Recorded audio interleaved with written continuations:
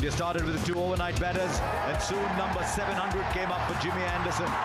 With the wicket of Kuldeep Yadav, magnificent journey, found its summit here. Then very good piece of work from Ben Foakes, and Bumrah's resolute defence ended. India were bowled out for 477. Then England came out, Karthik, and you sort of expected what they were going to do, but they did it a little too quickly.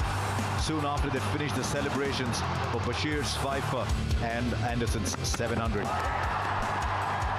They're coming down the track, rush of blood, trying to be different. Ben Duckett this time. Ollie Pope looked good for the time he was there. After that first innings, or the first game in Hyderabad, this was brilliant. Just the way he worked him around to get that wicket, 3 deliveries. Joe Root came in, played the reverse sweep, and then the sweep went straight into the hands. A good catch from Yashasvi Jaiswal, giving Ravichandran Ashwin the 3rd wicket of that spell. And then the 2 Yorkshiremen came together. Good partnership between them, one being aggressive and the other one quite solid in his defence.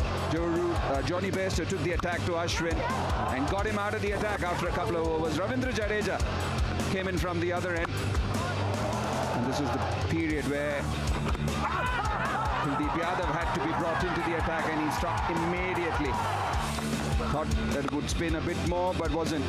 Caught in front, and this was just before lunch. The stroke of lunch, Ravichandran Ashwin breaching the defence of the English skipper to get England 5 down. So Ashwin getting Stokes out for the 13th time means England go into lunch 103 for 5, trailing by 156. And the tour that started so well is coming to the end. England 156 behind at 103 for 5.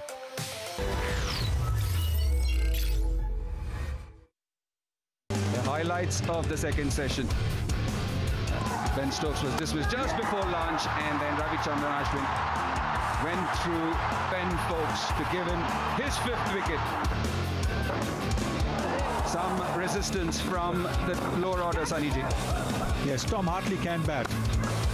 And we see this with the shot, but then Bumrah, who's had his number because he gets that ball to angle in and leave the left-hander, trapped him in front, and then followed a couple of deliveries later with this fast Yorker to get Mark would leg before as well.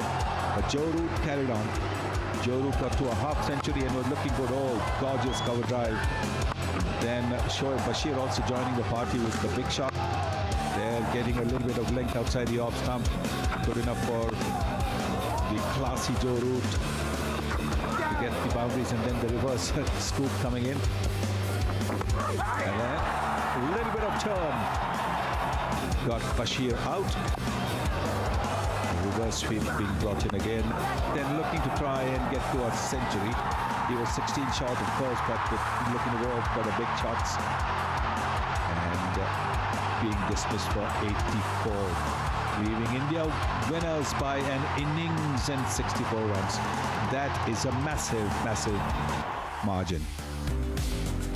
And that's how this match played out. England winning the toss on a good surface. Were bundled out for 218, courtesy Kuldeep Yadav and his brilliant bowling, 5 for 72. India in reply, 2 centurions, Shubman Gill and Rohit Sharma, led this assault against the English team. 477 is what they managed. Shoaib Bashir getting back-to-back 5-wicket hauls in 2 test matches. The youngest Englishman to do that under the age of 21. And in reply, England once again shot out for 195 to give India a series victory and also a win by an innings and 64 runs.